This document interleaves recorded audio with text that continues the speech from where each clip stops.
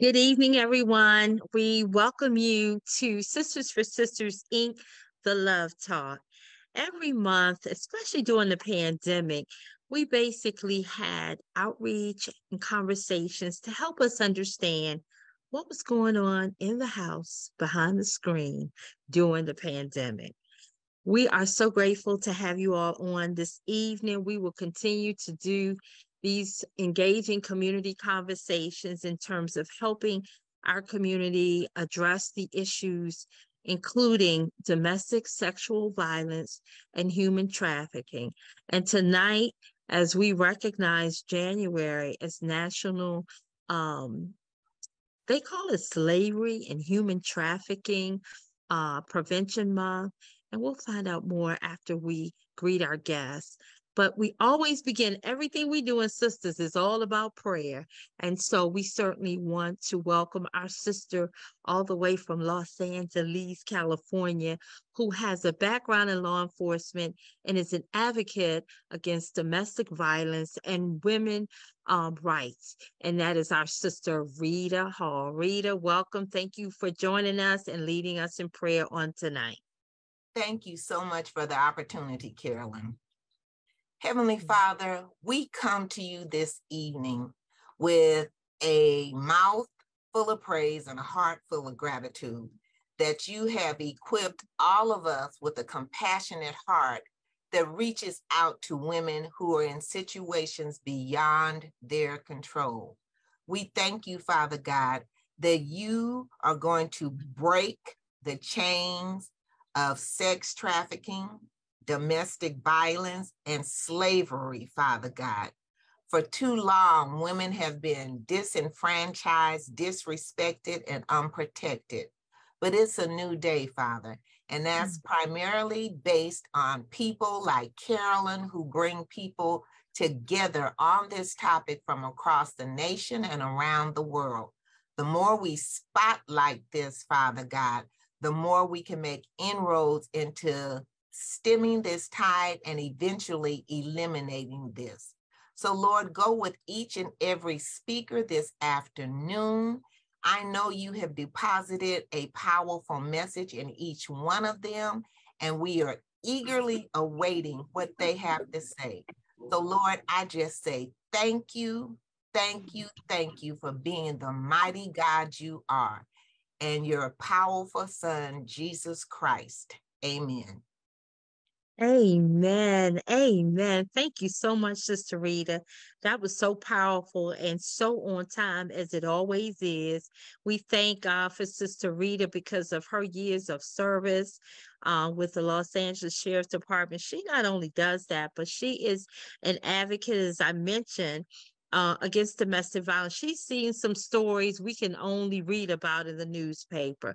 And I thank her because she is the co-founder of our Handbags of Hope Across America, which is a program that helps women and families impacted by domestic violence and helping them in shelters with toiletries, care, all kinds of cards and encouraging books, things of that nature. That's what we've been doing. And as today, I think we're about 20,000 handbags across America that she and I, Sisters for Sisters Inc. and Handbags of Hope across America, have done to eradicate not only the domestic and sexual violence, but also cases of human trafficking that we probably didn't know about. You know what I mean? It's all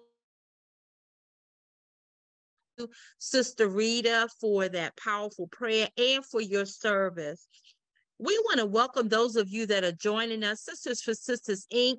is a nonprofit organization dedicated to empowering women and girls and transforming their lives in mind, body, and spirit. And one of our signature services is the Love Movement. And the Love Movement represents Leave Out Violence Every Day. And as I mentioned, we've been hosting the Love Talk on a monthly basis.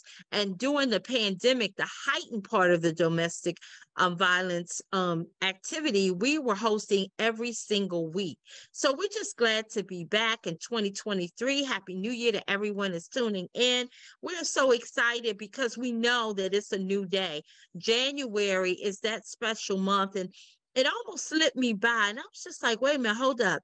We have got to educate and equip and empower our community so we'll know the signs and things to look for, and we will understand exactly how we can make an impact. But education is the key. So I wanted to just share something with you. We have a special guest on tonight, and I'm so glad to have her. But President Biden has proclaimed January 2023 as National Human Trafficking Prevention Month, reaffirming his administration's commitment to protect and empower survivors of all forms of human trafficking, to prosecute traffickers, and to bring an end to human trafficking in the United States and around the world.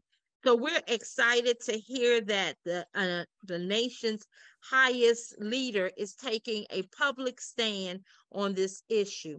I wanted to share something with you all.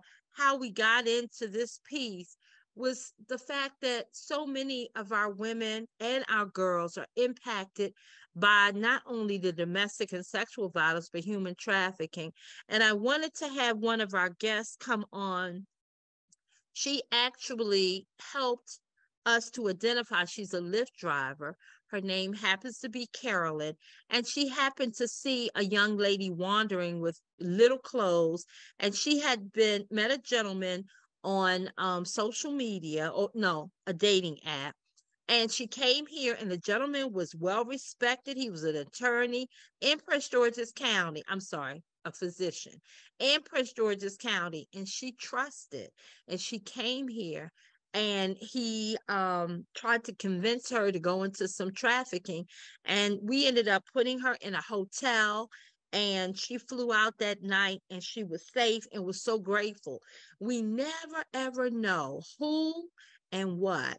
But one thing I'm looking forward to is we have a great guest who's going to teach us and educate us so we can, keep our radar up. So we have Sister, just, I'm saying her name wrong. Forgive me, y'all. I'm from the South. And if your name is not Mary and Sally, we're going to have some challenges some days. But Sister Gomez is Director of Equity and Community Engagement, and she brings a wealth of experience, more than a decade working with vulnerable communities in Maryland and the District of Columbia. Ms. Gomez graduated at the Maryland Equity and Inclusion Leadership Program from the University of Maryland's School of Policy and MCCR. She has worked with vulnerable youth and community organizations and helping us in this area of human trafficking. We are so grateful to have Jatina Jetna, my son, thank God. Let me tell y'all, sometimes glasses work and sometimes they don't.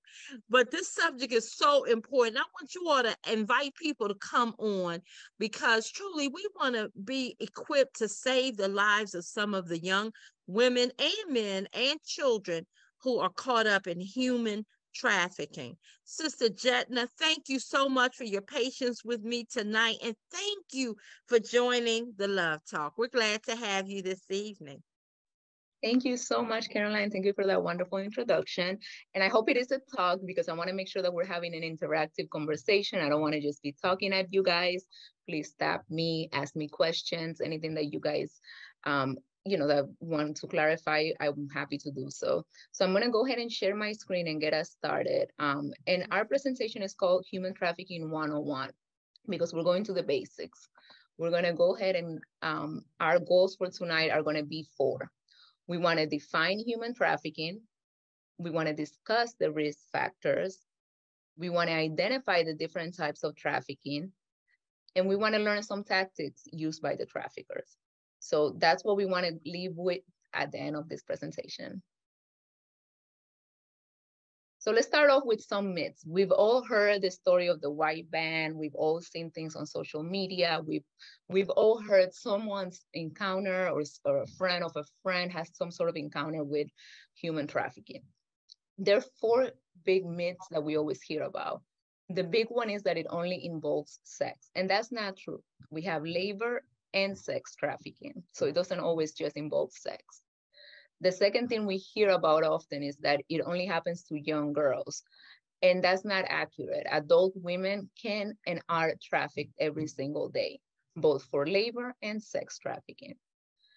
We also hear that it cannot happen to male, that it only happens to women. And again, that's not accurate. It happens to children, it happens just to adults, it happens to male, to women, to members of the LGBTQ plus community. And another myth we hear about is that it doesn't happen in the US, like not in my backyard, it's not happening here. I see it in the movies. We've all seen the movie Taken, where it happens in Europe, and that's where it takes place, very far away from our backyard. And that's not accurate. It can, as you mentioned, it can happen just in a Lyft driver with a, and then it can happen with somebody very prominent, as you mentioned as well. So it can be anywhere near you. You don't know what's going on in your neighbor's home. Okay, so now that we have cleared the air on some of the ideas that we had before on what human trafficking is, I want to give you guys a definition so everyone has the same understanding. So human trafficking is the criminal exploitation for profit of women and girls, men and boys for commercial sex and forced labor. Okay, and we have to focus a lot on the for commercial sex, and I will clarify what commercial sex is next, and forced labor. The traffickers use the big three to entrap their victims: force, fraud, and coercion. And so they use this to entrap their victims and compel them to work in exploitative conditions for the traffickers' enrichment. So we'll break this down throughout the presentation, and we'll go over a little bit farther as to these three, but those are our big three: force, fraud, and coercion. So I said we were going to clarify a little bit more about commercial sex. So there is an exception to the force, fraud, and coercion rule. So we just read that traffickers use force, fraud, and coercion to entrap their victims. Now, let's take it a step back. What is commercial sex? Commercial sex is the exchange form of money or goods for sexual services. That includes prostitution, stripping, pornography, but it also includes if someone is couch surfing and sleeping with someone in order to have a place to stay. You are exchanging something of value, which is shelter, in exchange for sexual services. That is considered commercial sex. So in the state of Maryland, any minor under the age of 18 involved in commercial sex is automatically a victim of trafficking. Again, any minor under the age of 18 involved in commercial sex is automatically a victim of trafficking. This is despite them, if the minor says that they have consented to the commercial sex, or whether or not we can prove that force, fraud, or coercion were present. If it's a minor involved, anyone under the age of 18 in commercial sex, that is automatically considered trafficking. Youth exploited through commercial sex who do not have a trafficker are also victims of trafficking. And this is, when we say youth that do not have a trafficker, we're discussing those on the internet that may not have any specific trafficker, that they may be sending pictures, they may be exchanging, it may be a thing of pornography, it may be stripping. If a minor under the age of 18 is involved in something like stripping, because it's something of value and is considered commercial sex, even if there is no trafficker involved, it is considered sex trafficking. So all you have to think about is under 18, commercial sex equals sex trafficking. Please feel free to stop me at any point, or if you see any questions come up, I'm happy to answer them. I know it's a lot of information. Okay, so now we kind of have a working definition of what trafficking is, the definition of trafficking. Now, who can be trafficked, right? We all have an idea of this white van snatching young girls, or in someone in an alley just coming by or snatching our kids after school, where in reality, it can be the person next door. It can be anyone. And that we basically, when we're discussing who can be a trafficker, it can be anyone. These are very sophisticated. It can be everyone from someone very sophisticated to somebody working in something in a very powerful position, such as you mentioned. It can be an ambassador, just like it can be a food service worker. It can be a restaurant manager, just like it can be the salon of the manager of a nail salon. Anyone can be a trafficker. So focusing on, oh, that person doesn't look like a trafficker, is not going to get us anywhere, because anyone can be a trafficker. I want us to keep this image in mind as we're going through the presentation, and it's going to be the AMP model, the acts, means, and purpose. So this is what makes it's like if you're making a soup and you want it to be chicken soup, you need these ingredients for it. This is the ingredients for it to be considered trafficking. You need the act, you need the means, and you need the purpose. So what happened, how did it happen, and why did it happen? So these are the 4 acts. This is how they happen, and they happen either for sex exploitation or labor exploitation. Acts, means, and purpose. So we figured out a little bit of what it is. Who is usually a trafficker? We see that it involves acts, means, and purpose. The what, how, and the why. Now we are answering the how. How do these people entrap their victims? How do they find their victims? How do they isolate the victim? And it's very important to keep in mind this wheel of power and control in labor and sex trafficking, because this is a lot of the how. This is the how. But we like to summarize it in 4 steps. These don't always happen in the same order. These are not always a linear process, and this does not happen to all the victims in the same way. But this is a trend that we usually see. The trafficker first identifies the need of a victim. Then they start to fulfill the need. It's a process. It is not something that happens once and done. The trafficker is very sophisticated. They know how to identify their victim, and they know how to isolate a need and understand a need of a victim. Then they start to fulfill that need, okay? As they start to fulfill that need, they remove any other sources of fulfillment for that need, okay? And then once those other sources of fulfillment have been removed and the victim is fully dependent on the trafficker to fulfill that need, they start to force them into commercial sex or labor. So the best way to explain this is the trafficker has identified the victim as a runaway youth.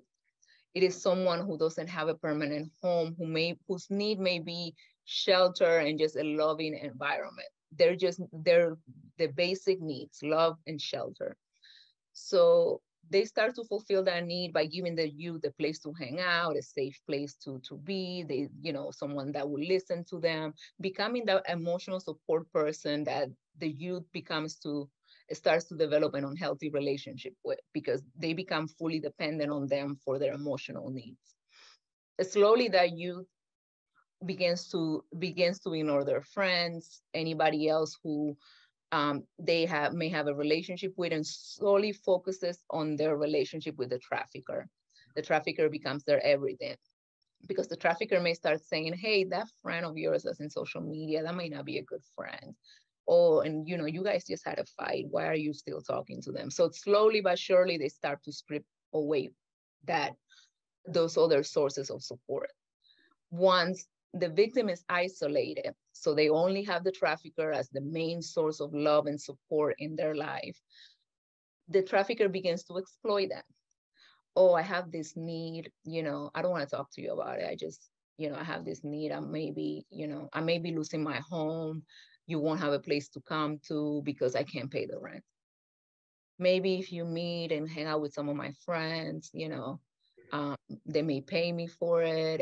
And they slowly begin to weave this thing where For the victim, it doesn't seem so bad. Like, oh, I'm just gonna do my friend a favor. They always do me favors. They may give me gifts. So why not one time? And that one time, it starts to become this vicious cycle. Okay. And so that is how we summarize that how.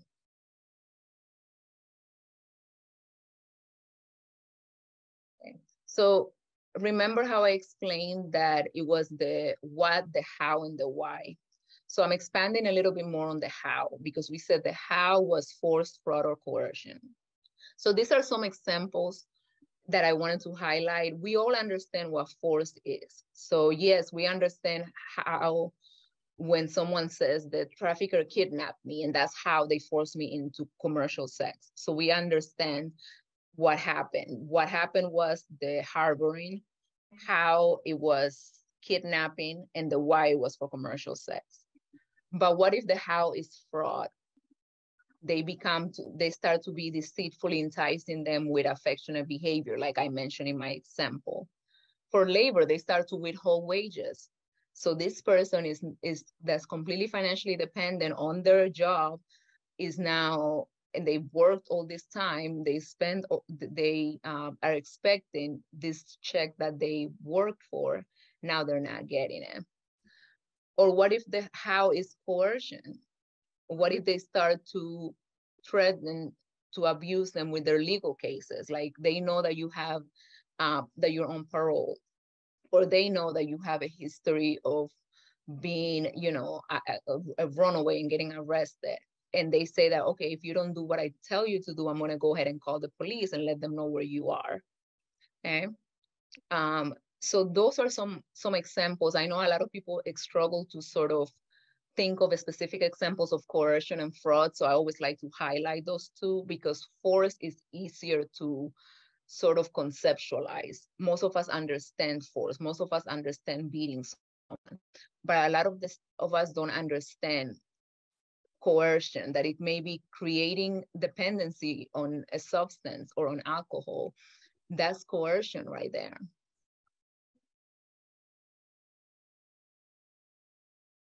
So we understand the how. Now we need to look into the who. Who are the victims that the traffickers are isolating, and how are they picking these vulnerabilities? Now, I want to start this off with the caveat that anyone can be a victim of trafficking. Anyone who has a vulnerability that a trafficker can exploit, you can be a victim of trafficking. It just takes the right circumstances for someone to exploit. So this does not mean that a college educated, let's use the example of a young lady, cannot fall into trafficking because she came from a good life. That does not mean that. It just means that we have identified certain vulnerabilities that make victims more attractive to traffickers and more vulnerable to traffickers. So anyone that's marginalized, whether it's for race or ethnicity, religion, or immigration status, is at higher risk because they have a vulnerability that can be easily exploited. We discussed the youth that run away, anyone experiencing homelessness, substance abuse, lack of educational opportunities. We know that a lot of the times how much we make or what we make is very much dependent on our education. It's very much dependent on where we come from. A lot of the victims that we find come from a background of poverty, which is exploited then in order to create these situations for them. I want to highlight people with developmental disabilities because a lot of people may mistaken and think that it never happens to them, and it happens to people with any type of mental disability can happen. And above all, I wanted to highlight the systems in our society that make it possible for human trafficking to take place. So we have cycles of homelessness and joblessness, a criminal justice system and child welfare system that are not responsive as they should be to their survivors, and mental and physical health outcomes. And in the center of it, you have racism. We statistics after statistics show that young women of color are more prone to be victimized and be made victims of human trafficking. That's just what we have found in studies. Race plays a role in human trafficking.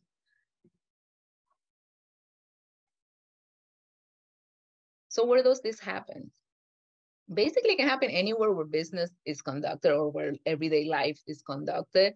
But what we found is that labor trafficking usually, we found labor trafficking, our clients come from these industries. I want to highlight the nursing homes and home health industries because we often don't think of those when we think of labor trafficking. The begging and the peddling, I think I'm not the only one who's used to seeing someone in the corner with their child begging for money or asking for help, saying they do not have a job. Sometimes this can be a trafficking situation. Sometimes we don't know if that person is forced into that type of into that type of environment, into that type of situation. Now, when it comes to sex trafficking, we usually see it in these industries. And for that, I wanted to highlight private residencies. Sex trafficking does take place in private residencies. When we think of sex trafficking, we may think of a street corner. That's not it. It can happen, and it can happen online as well. What takes place online can be considered sex trafficking, whether there is a physical act or not. It can be considered sex trafficking.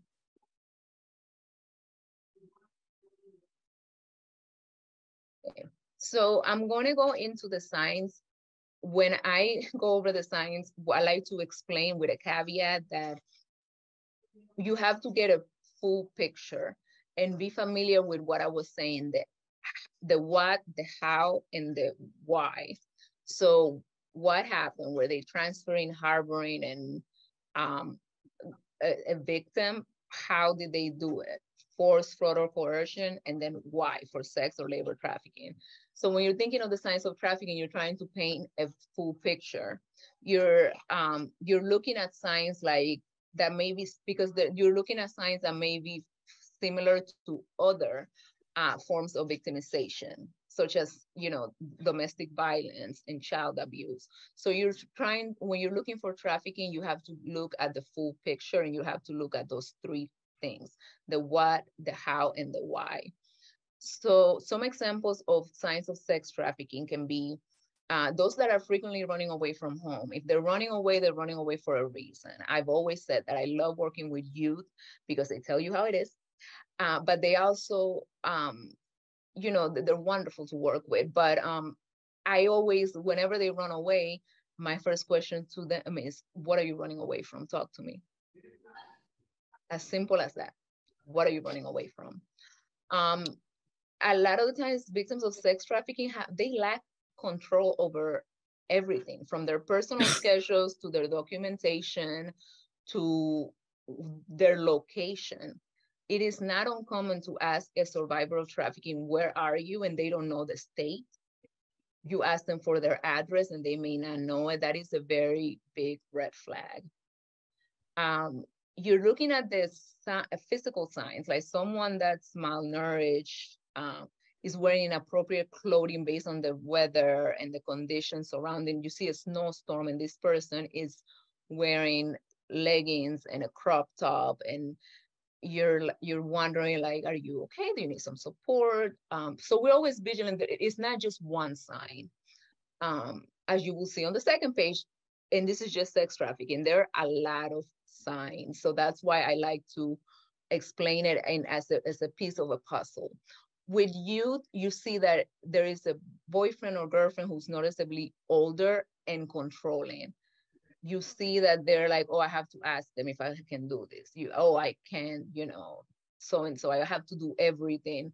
We are learning, and I love spaces like this because as women of color, not only do we get support, but we're learning what healthy relationship signs are.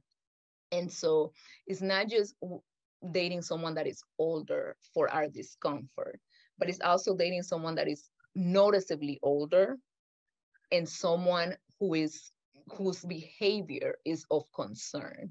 So there shouldn't be a 14-year-old dating a 23-year-old. Okay. And then because you're thinking about developmentally, what is going on here? Okay. Developmentally, what are you sharing with the 14-year-old? And then you're looking at the behavior and you're like, you're noticing a controlling pattern that this 14-year-old has very little control over their movements without checking with the boyfriend or girlfriend. So when we look at signs of labor trafficking, they're very similar on the physical and everything, but we're looking at employment situation for labor trafficking. When we're looking at youth, we're looking at youth working without a school work permit or permission from their parents. You know that if you're under a certain age as a youth, they need to have certain permit.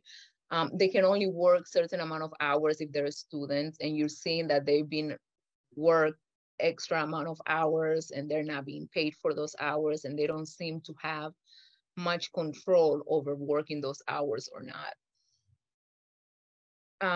One of the biggest red signs for labor trafficking is living with an employer or having an employer listed as a student's caregiver. I'm not saying it cannot happen, but it's one of the most suspicious signs. We see that a lot in spas and nail salons where the workers live with the employer. You have to think about what happens if the employee chooses to leave the job. Can they leave the job if they live with their boss? So, you know, and that's where the next point comes in, having the desire to quit the job, but not being allowed to do so or able to do so because the employer holds over a certain level of power over this person.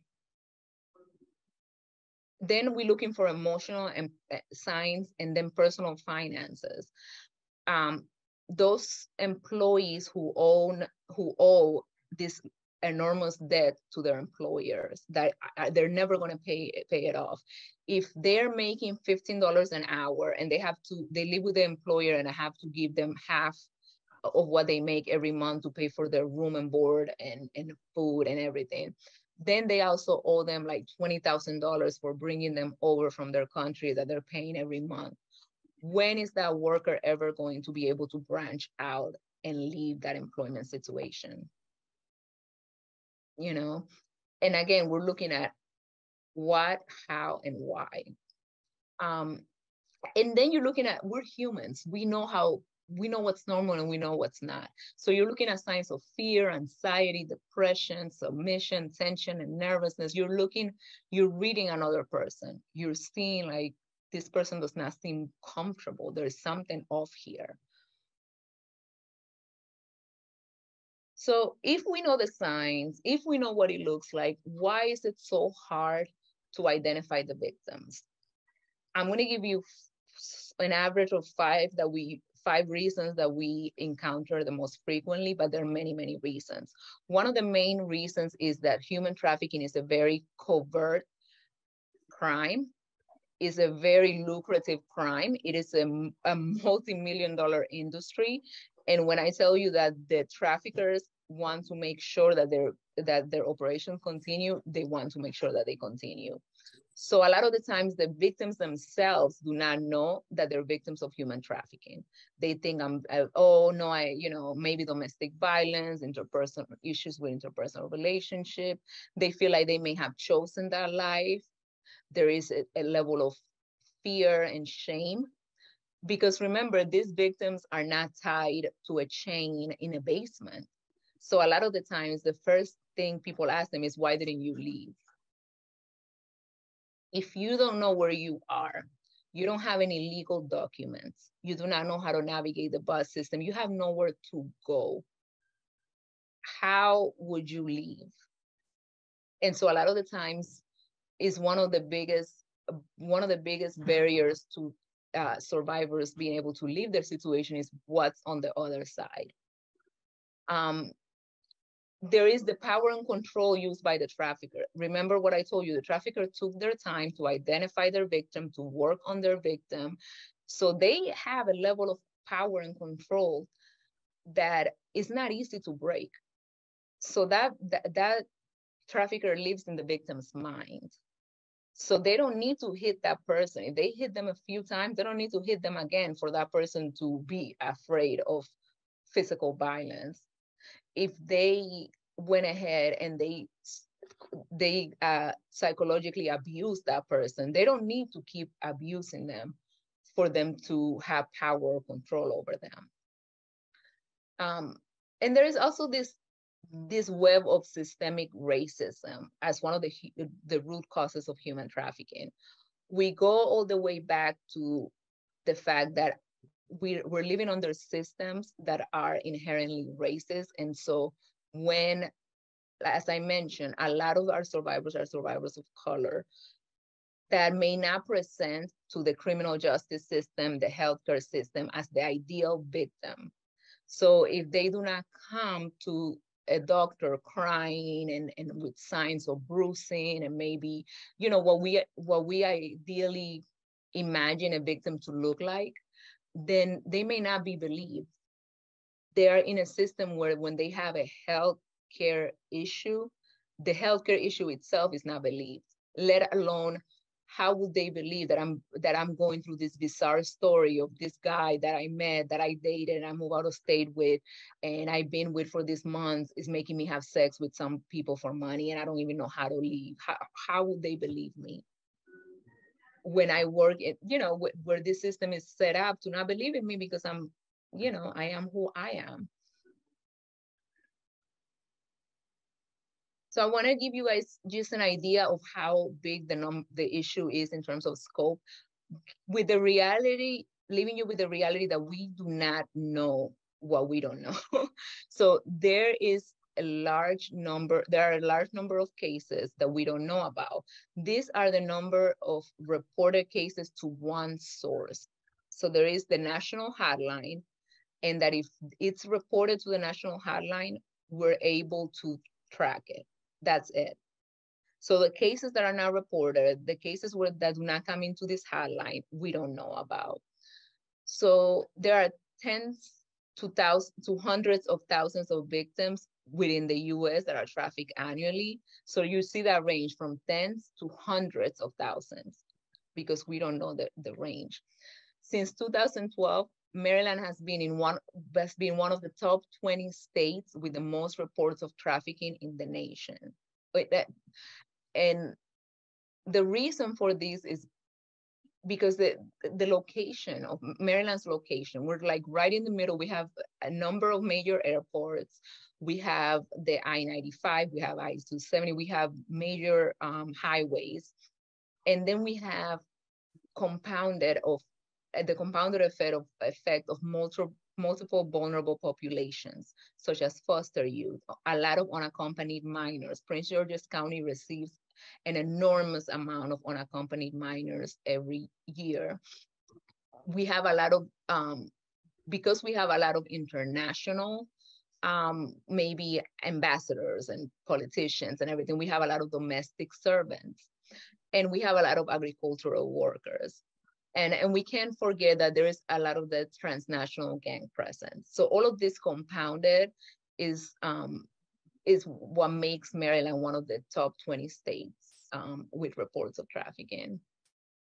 Now, when we look a little bit deeper and we're like we hone in on Maryland, and again, this is what has been reported, not what has happened, because we do not know what hasn't been reported. So those cases where, you know, the person didn't feel comfortable enough, those cases where trafficking went through as domestic violence, we don't have any of those numbers. But according to another source, the National Human Trafficking Resource Center, in 2020, there were at least 136 human trafficking cases reported that reference Maryland. And among those cases, the top venue for labor trafficking was domestic work.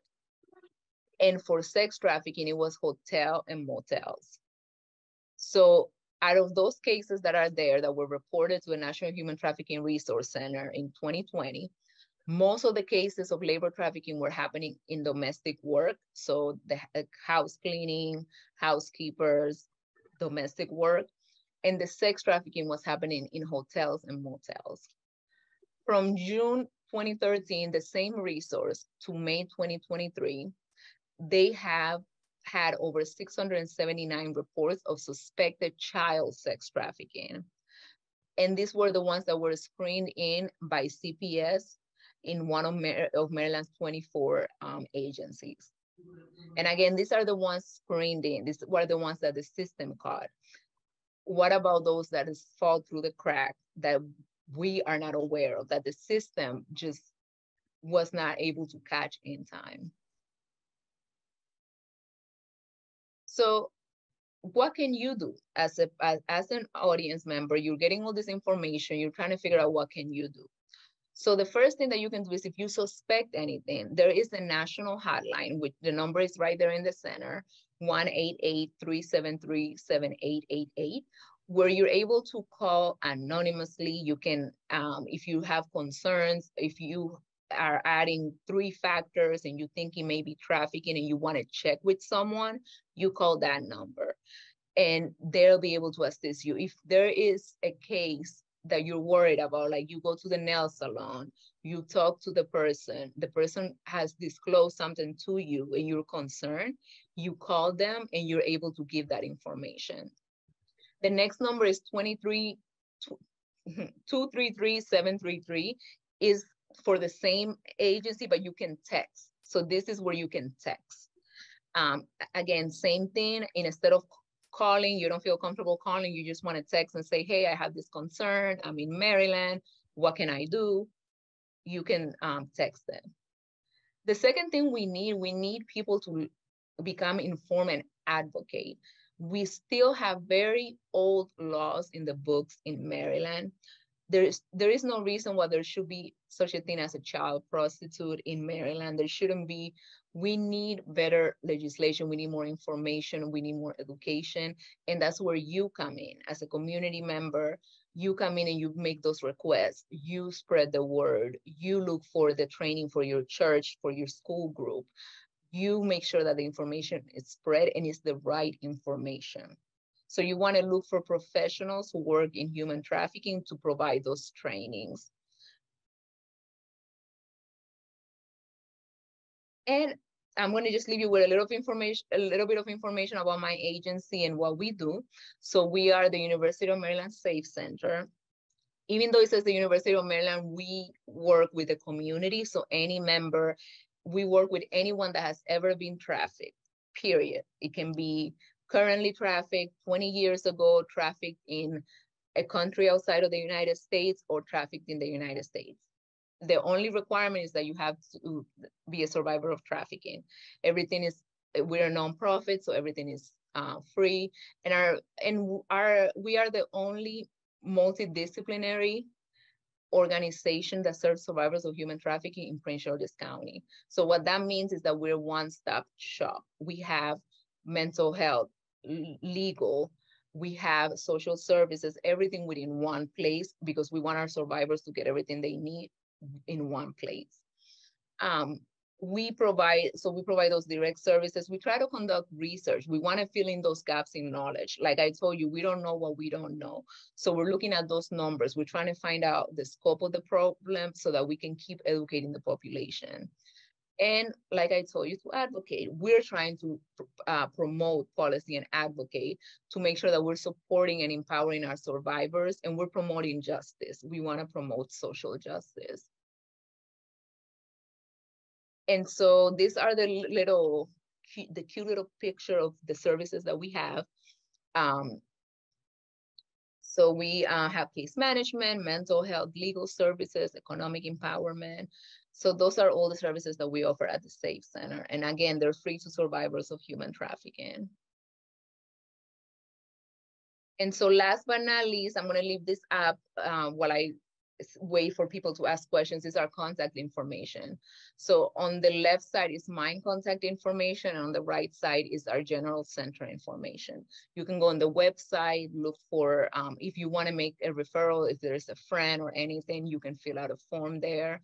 You can look for signs, resources. That is all there on our website. So Sister Caroline, that's all I have for you guys right now. Please let me know if you guys have any questions, anything that I can clarify. You were outstanding. Outstanding. Let's give, I just have to give you a big hand Oh, because you truly educated me, Sister Jotna. That was so incredibly informative, and I am so grateful to your information. I thought I knew a lot, but I learned so much more today. Your presentation was outstanding, and oh, thank you. thank you so much. I want to open the floor for anyone that has any questions they would like to share or ask.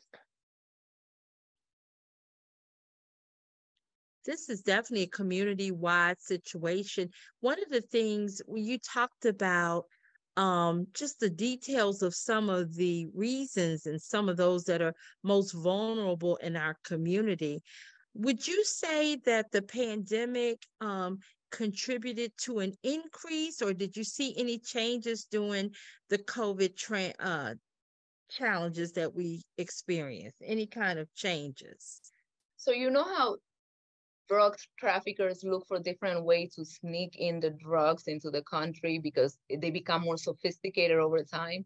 So that's how human traffickers are. They become more sophisticated over time. So we saw that during the pandemic. So the youth moved to everything online. The traffickers were able to move more things online. They were able to access more chat rooms, more games, all those video games that have access to chat, computer games. So that's what we saw more. And then the fear is that there were less people seeking help because people were isolated.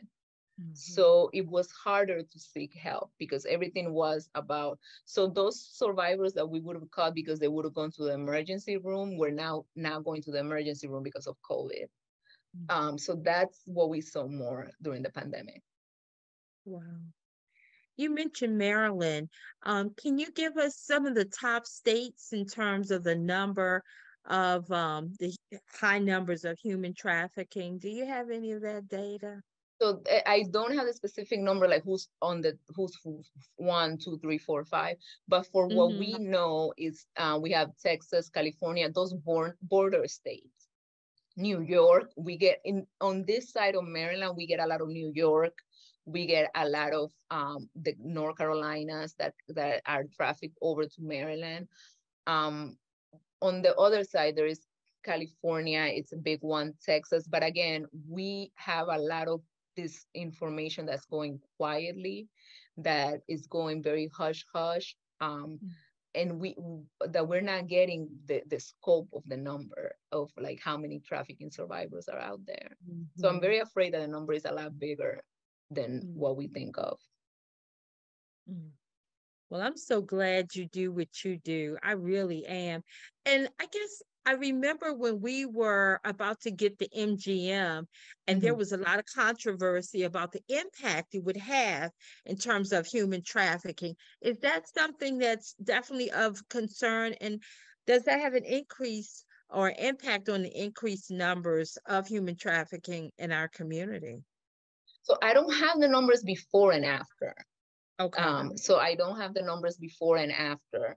I know that there is always that there. I know that there are concerns like when there's sports events that are coming to cities and things like that. But what we found is that the same amount of trafficking takes place. Traffickers do not want the extra attention of a sports event because they know that we are already expecting a lot of trafficking. So why have the extra exposure? So I would think that it's the same, sort of requirement. If you see a lot of that attention being placed in that, then let's move. You will be surprised. We've had people rescued from homes in very multi-million-dollar homes in Potomac, Maryland, homes of ambassadors. So we're sitting here focused and thinking about, okay, the Super Bowl. And meanwhile, the nanny that you're not looking paying attention to because she's pushing the, $1,000 stroller, may be a victim of trafficking because she may be there and cannot leave. They took her papers. They don't let her use the phone. She can communicate with family. She doesn't speak the language. She only speaks the language that they understand because she was brought over with them because they're ambassadors. Mm-hmm. So, you have that situation happening. That's why it's important for us to inform ourselves and have a good, thorough understanding of it. Wow. That's incredible. That's incredible. Any questions from anyone? You all are quiet. Oh, go ahead. I'm sorry. No, please. Well, I found that when you stated about that big number, from the hundreds to thousands, 100,000s, I kind of thought I didn't really pay attention to it.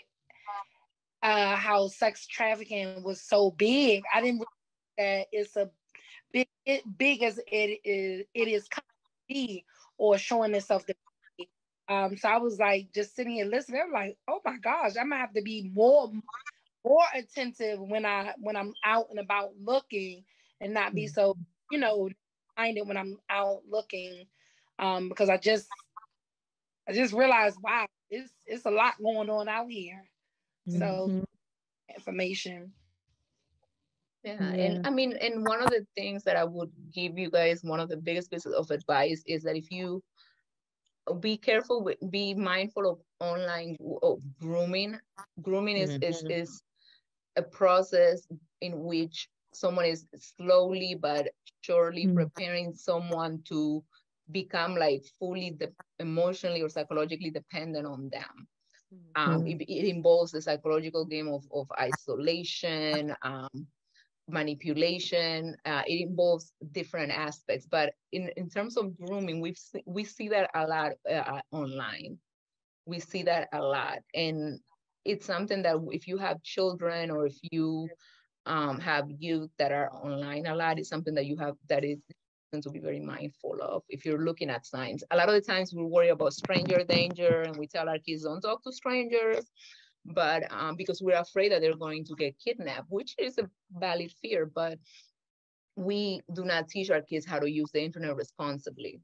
We do not teach ourselves how to monitor our kids' usage of the internet responsibly. Like, what are they doing? Because they have access to the world. So we have to be able to have those conversations. And I guess we'd have to incorporate some safety tools in their system so we can kind of monitor the activity. You're absolutely correct on that. That's something to be aware of. You mentioned, in Sisters for Sisters, we're always trying to empower, enlighten, engage, educate. How would we best serve? I mean, you mentioned advocating and things of that nature, and I think our sister Carolyn is on the line. Are you on, Sister Carolyn? Yes, I'm still. Okay, I wanted them to hear the story on how we connected because it is a community-wide I don't want to say emergency, but it's an alert. We got to stay attuned. How did we work together? Tell us about your story and your experience with the survivor, overcomer of human trafficking. Can you share? Absolutely. So during my off time, I work for a third party ride sharing company. And so I arrive at this hotel and I'm having to use the restroom. And I saw that it was for gentlemen that I was going to be picking up. And so I was like, I'm going to just rush in, use the restroom. But when, by the time I pulled up, it was a young lady walking to the car. But the young lady was dressed in, I guess, going out attire, just a red, purplish dress. I can't remember if she had a coat or not, but it was just, as you mentioned, she just wasn't dressed appropriately for where she was going. And so she got in the car. I was like, oh, hello, how are you? And I spoke with her. And so I confirmed the address with her. And so she was like, yes. And before I could really pull around out of the parking lot, she had stated that she didn't want to go back to where she was going to be dropped off. And so I'm like, well, what's going on? And so she began to tell me that this guy, her boyfriend, had brought her into town. She was they had just got into an argument. She just didn't feel safe in the home, and immediately as she's going, telling me what's going on, she starts crying, and I'm in my mind, I was like, what in the world? I had never been in a situation like that. So immediately, like, oh my God, what do I do? And I remember meeting Dr. Carolyn back at this event like a long time ago. I'm all friends with her on Facebook, and I immediately said, oh my God, sisters for sisters, domestic violence. That's the first thing I think of. And so while I'm trying, I tell her, I said, well, I can give you a young lady's no, and she works with domestic violence. But at the moment, she was like, no, I just need to get back to where I dropped off, because the guy, she began to explain, the guy took her wallet, her money. He just did a lot of things. And so in my mind, I was like, well, how did you get over here? And so come to find out, he went out the night before, locked her out of the home, pretty much leaving her on the back porch. She rallied and got some friends, and they were able to put her up into that particular hotel. So making it around the corner, she starts crying again. She was like, I just do not want to go back there. And I was like, look, I started praying. I said, Lord, what should I do? Who do I call? Dr. Carolyn's name got, dropped in my spirit again. And so I was like, look, we about to call. And so I had never had the opportunity or had the opportunity to call Dr. Carolyn to see how the services work. But I called her. Thank God she answered the phone number that I had for. And I said, Dr. Carolyn, I'm in a situation where I need some resources. The young lady is crying. She doesn't know what to do. I don't, because like I said, I was doing ride sharing. So the guy, he could definitely track where I was. And so that's where we're coming. Like, where are you? You're right around the corner. So I had to tell him I had to double back because I have to go to the bathroom. So I'm like, just as, what should I do? So Dr. Carolyn reaches out. She said, no, don't you dare. You take her back to that hotel, and this is what we will, do what we do best. And so we came up with it. I took her back to the hotel. We came up with a game plan. Dr. Carolyn said, what can we do? And she was like, well, look, we'll take care of you, Carolyn, if you can just come up with a way to get her safely to the airport, because she was trying to find out. She just didn't have any money or anything, because everything because she didn't know when he was going to give it back to her, what she was going to do. She had changed everything, all her credit card information, everything. She was not homeless. She was not, didn't have any money. She just was like cut off from her reality. She had children, well, one. So she just was here in Maryland for a weekend to spend time with her boyfriend, take care of him. But just everything started unraveling with that. So I was like, Lord, what in the world? So I stopped driving that, and so that I could be on time. And we had agreed to pick her up at a certain time. And I met her back because the guy had flown out. The guy had just, he did everything. So whatever she did to keep him off or keep coming to track her down, she did. After a while, stated that she had agreed to let her board he bought the plane, he paid the plane ticket and everything. And so we was like, if you can check in, you will have a way to catch your flight. Sure enough, I met the young lady back at the hotel. It was about 6:00-ish, but I met her back. We was able to get her to the flight, and we said, do you need money? What do you need to get home safe and sound? she's like, you guys just being here for service, this wonderful service, by you guys just helping me get to the airport and get out of town was all that I need. And so got her to planes, got her to the airport safely.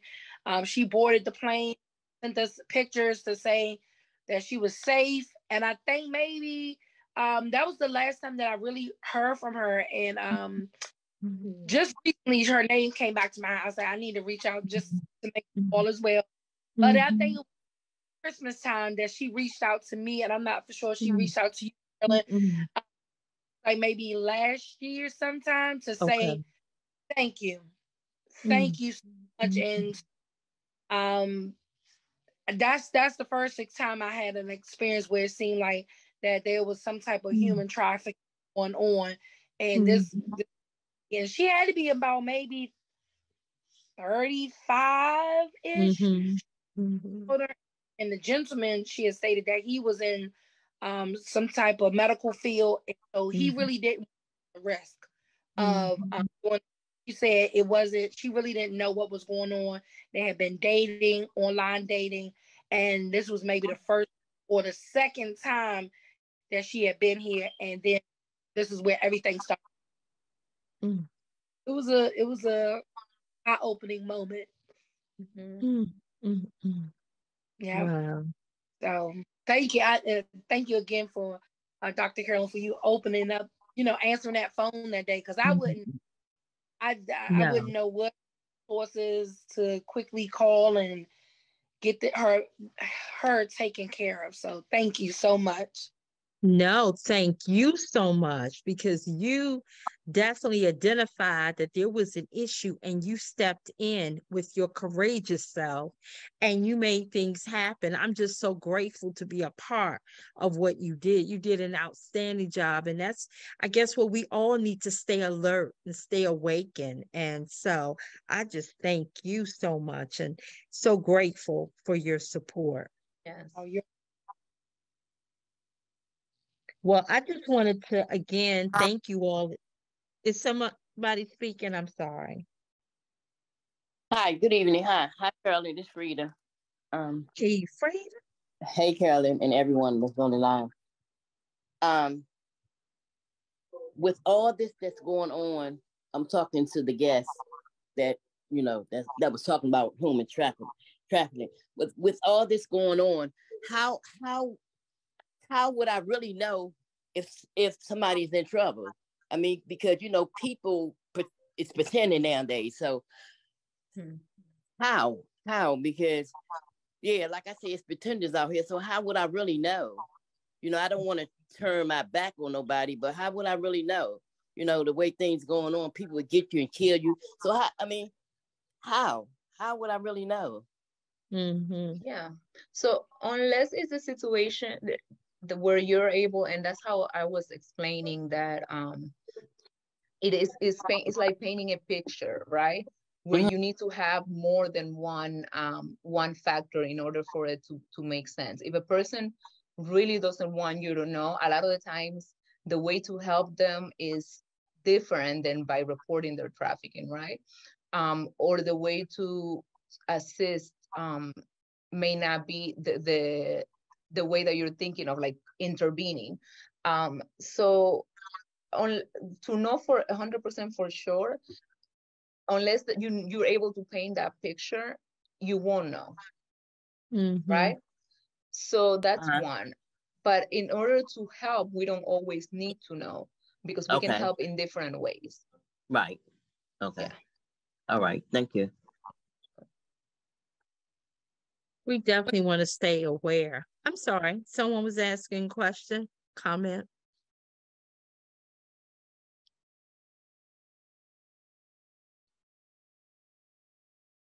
Okay, I just don't want to cut anyone off. Does anyone else have any comments or questions? Hey, Carolyn, this is West Coast Rita. I want to commend you for the amazing speaker that you had presenting all the information to us today. And we do have to be vigilant and we have to stay alert, because the victim may only get to reach out for help one time. And unfortunately, I don't have, I'm driving now, but there's a hand signal that some of them use to let you know that they're in trouble. Maybe your esteemed guest could show them that hand signal. Well, I'm not sure I'm familiar with the hand signal you're referring to. I don't know. I don't know of the hand signal, but Rita, if you have it, please share it if it's recorded somewhere, but not while you're driving, of course. Oh, trust me, I plan on getting to my destination. Okay. Well, if you could send it to us, I'll definitely communicate it on our website or what have you. But yes, we definitely had an amazing guest. Sister Jatna was just outstanding and such a blessing. And I appreciate her. And I thank my sister, Dr. Denise McCain of the Family Justice Center, for recommending this highly esteemed and very educated on the subject guest. And Ms. Gomez, I'm looking forward to us working together again on some other things. We have a passion for our youth, so I'm excited about that. And I just really enjoyed your presentation. So thank you again so very much for joining us on this Thursday evening where you could be getting ready for your Friday night weekend or something. My pleasure. Thank you so much for having me. And you have my contact information now. You don't need Dr. McCain. You can always contact me if you need anything. And if I'm able to help, I'm happy to do so or find someone that can help you. Well, we are so excited, and I never knew anything about the Safe Center until this evening. So I am extremely grateful for the great work that's being done right in my community. It makes me really Prince George's County proud, as our county executive would say. Before we close tonight, I know we're over our time a little bit, but I don't want to leave anybody out. If anyone has any last comments or thoughts before we close for the evening, please share. Well, on behalf of Sisters for Sisters Incorporated and our Love Movement, we are grateful for everyone who joined in and tuned in tonight. And we thank again our special guest. And we thank you, Sister Rita. We think that's your system, but no, we're not going to blame you on all these colors going up. I'm just very grateful that you all were able to come in, and let's stay alert and bring this presentation to your sorority, your business organization, your church, so that we as a community can be more equipped and educated. I thank you again for joining us for tonight's Love Talk, and we look forward to joining us again next month. Have a wonderful and great weekend and a safe one too, everyone. God bless.